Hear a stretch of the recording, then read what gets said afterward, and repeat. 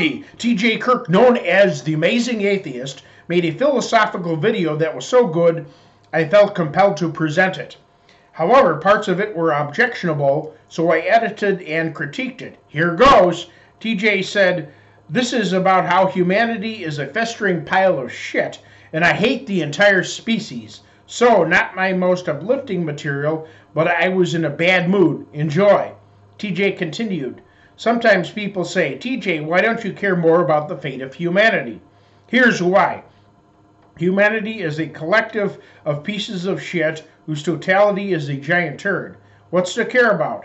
Humanity at its worst is a bunch of murderous, warmongering jackals and rapists. If you need to verify this, simply crack open a history book or turn on CNN. You might have to wait a while on CNN, though. They'll probably tell you about some bimbo actress's latest dress long before they expose the death toll in Syria. But if you're patient, they'll eventually remind you with, oh yeah, while we distract you with shiny people with bubbly personalities, the whole world crumbles around you." And I agree with him. He then said, "At best, humanity is a bunch of simple-minded a-holes who are so misinformed they think voting means something. Instead, I say, humanity is so misinformed they are ignorant of gender, race, and other basic facts about people and think that good is evil and evil is good." As for voting, TJ was right at the time when all candidates were basically the same. But voting became important again since we again had diverse candidates. TJ said you have to choose between the authoritarian right and the slightly less authoritarian right. Most Americans accept this blatantly false dichotomy as an exercise in freedom. He's right about our limited choices, but our choices are actually either the slightly left or the far left. He went on, "It's no different in most other countries. The UK still even has monarchs rattling around. They say, well, the monarchs don't really have any power. They're more like a figurehead. Well, congratulations on that. You've managed to pay for, with your tax money, people who do nothing except attend ceremonies and live in the lap of luxury. Why? Because they came out of a royal vagina instead of a peasant vagina. Yeah, you're so enlightened." And I agree with him. TJ observed, "Some people say we are redeemed by our geniuses. You know, Shakespeare and Einstein and all of that. Yeah, Shakespeare wrote some poignant plays, but how many people understand them? We've produced some incredible minds, but results not typical." I repeat, results not typical. And I agree with him. TJ griped, "Einstein revolutionized our understanding of the cosmos. But most Americans still think that everything was created by a vengeful wizard who lives in the sky, and he's invisible."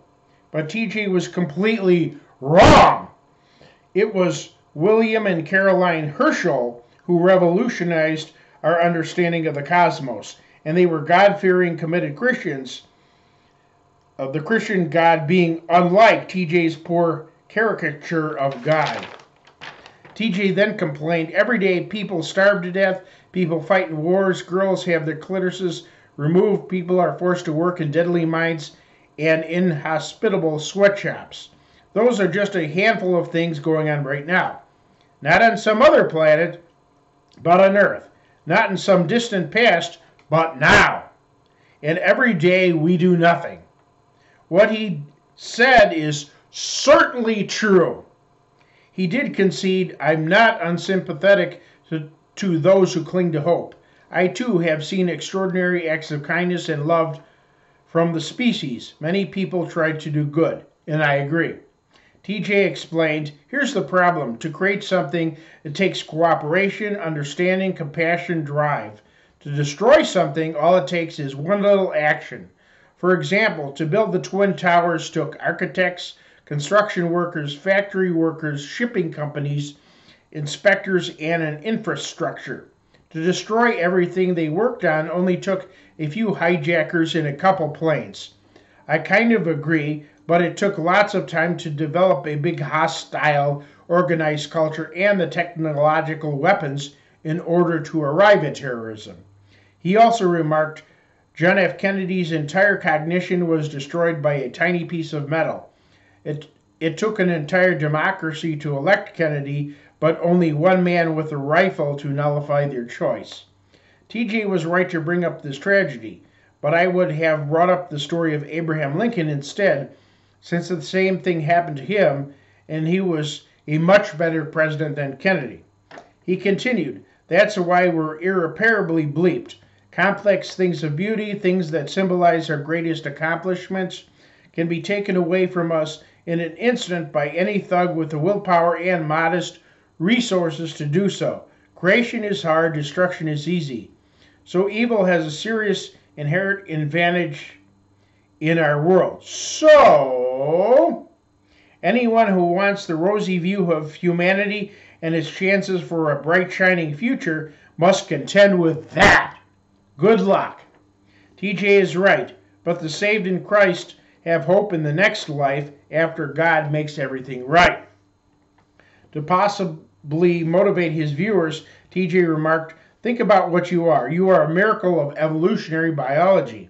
You have a highly developed brain capable of greater leaps of cognition than any other species on the planet. I agree, save for one thing. You are rather a miracle designed by God." In the end, TJ offered no solution and peddled his merchandise. My solution is for people with extra intelligence and higher morals to do their best to enforce their ideas and culture and eventually use genetics to breed more intelligent and morally upright people. Take care.